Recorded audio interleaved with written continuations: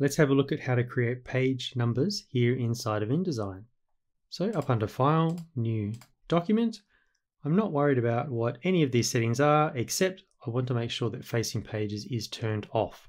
I'll turn them back on in a later example. So Facing Pages is off, choose OK, and then here inside of the Pages panel, I'm just going to add a few extra pages like so. So we've got 4 pages in our document just now. So I've just double clicked on page 1 to make sure I'm on page 1. And let's go and grab our type tool. We can choose this tool just here or press the T key. And I'm just going to drag out a massive text box. Of course, page numbers are usually nice and small and tucked away in a corner, but I'm going to make them nice and huge today just so we can really see what's going on. And actually, let's just put in a dummy number. I'll just put in page 3, and let's just make this very visible. So I'll raise this up to 200 points. Now we want to tuck it into the bottom right corner. So I'm thinking let's right align this. And a nice little trick if you didn't know, with your cursor in the text box or with the text box selected, if you go up under Object, come down to Text Frame Options, Vertical Justification, you can set that to bottom, choose OK. And now whatever you type in here, that will be nicely tucked into the bottom right corner. Okay, so we've set that up, that's looking great. So let's just clear that out. So we've got our flashing cursor there ready to insert our page number. Now, we of course want to do this automatically. We don't want to be manually typing in the page number on each page. So we want to go up to Type, Insert Special Character, Markers, and Current Page Number. That's what we're looking for. Also notice the keyboard shortcut. Yes, it's a huge one, but if you do this a lot, you might want to remember it. On a Mac, it's Command, Option, Shift, plus the letter N. On Windows, that's Control, Alt, Shift, N. So it's basically all of the modifier keys on either platform, plus the N key, N for page number. So let's insert that. There you can see it is coming in nicely. There's number 1. So if I was to say copy that, go to page 2, edit, paste in place. So that's working perfectly, but of course that's the extremely tedious way to do things. So let's go back to, I've just deleted that on page 2. Let's delete that. Actually, not just yet. We're going to not delete it. I'm going to cut it. And here we go, edit cut. Now the reason I'm cutting it is because we're going to paste it in a better place in just a second. But first I want to draw your attention to something in the Pages panel just over here.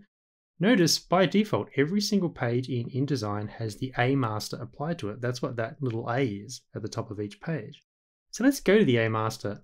That's that little section at the top of the Pages panel just up here. You may not have paid particular attention to it. So if I double click on A master, that will take me to A master. And if you look down the bottom left just here, you can see it is indeed showing that we are on A master. So remember I cut that text box to the clipboard. Let's just go up to Edit, Paste in Place. Now we're here on the A master. So what was a number a moment ago now shows as A. Nothing is wrong. Actually, everything's perfect because if I now go back to page 1, there it is. It shows up as page 1. And if I scroll through the document just now, you can see all the different pages are showing up like so. Fantastic. Okay, so that's working perfectly. Let's step this up a notch. I'd like to show you an example where you have maybe the opening pages of a document in Roman numerals. So I, and then it jumps into 1, 2, 3. So here in our Pages panel, I want to draw your attention to this little inverted triangle at the top of page 1. Again, this is something InDesign throws in by default. That is showing you the start of a new section. Now I'm thinking I want page I, and then I want what is currently page 3 to read as page 1. So what we want to do is insert a new section starting on page 3. So I'm just going to right mouse click on page 3 and choose Numbering and Section Options. Now there's lots of crazy things we can potentially change in here, but again, we only just need to keep it nice and simple and check that Start Section is turned on, which it is. So it's going to start a new section down here on page 3. And then we don't want automatic page numbering. We want to force it to start page numbering at 1. So I'll choose OK. Now nothing's wrong here at this point, guys. We do get what looks like a serious warning, but it's just letting us know that we are creating a page 1 down here and we already have one in play. Everything's okay, so let's choose OK. So you can see our document now reads as page 1, page 2, and then it goes back to page 1 and 2. So the only thing we have left to do at this point is to come back to page 1, right mouse click on it and jump to Numbering and Section Options and tell it to have a style of not 1, 2, 3, 4, but of I, etc. So if we set it like so, choose OK. Fantastic, there we go. So there's our page I, and then 1, 2. And for example, if I was to come down and add a few more pages, you can see they happily I, 1, 2, 3, 4. Fantastic, okay, that's looking great. So that was our nice, simple, single page example. Let's step this up a notch. Let's go up to File, New Document, and let's choose Facing Pages. Choose OK. So again, over here in the Pages panel, if I add a few pages, you can see they come in as pairs. I'll just send this up a little bit. They come in as pairs, like so.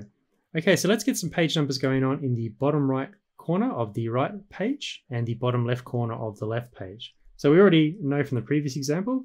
Let's go straight to the A master. And let's grab my type tool just up here. Let's drag out a nice big box just here. Again, let's make it very obvious. I'll maybe make this 100 points this time.